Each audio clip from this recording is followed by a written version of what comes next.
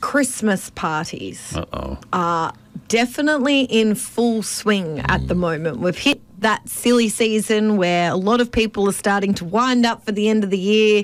A lot of people are going out to enjoy their work Christmas parties. But there was an article that came out through the week to say, be careful what you do and how you act at Christmas parties, because it's actually a lot of times for bosses to judge you on your social behaviour.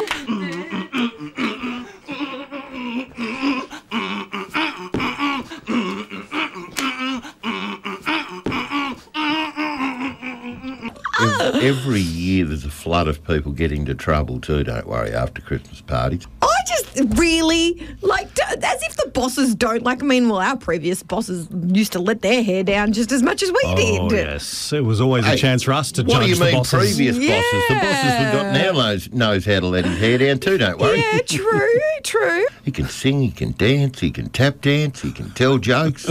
Just shame he can't do any of them properly. No, only joking, Greg. We love you, Greg. I don't know. I feel like it's such a fine line to dance on to go and judge people at an event like that. You can. If you're putting it on alcohol and a good time, and then somebody has a good time, should you really be allowed to be judged? Yeah, absolutely. You're at a work event, whether you like it or not, you've got a little bit of responsibility to yourself. It's not just about going and getting completely smashed and making a fool of yourself. I mean, I'm probably old school, but I mean, if you are out at an event for work, it might be a Christmas dinner, you've got to be a little bit careful.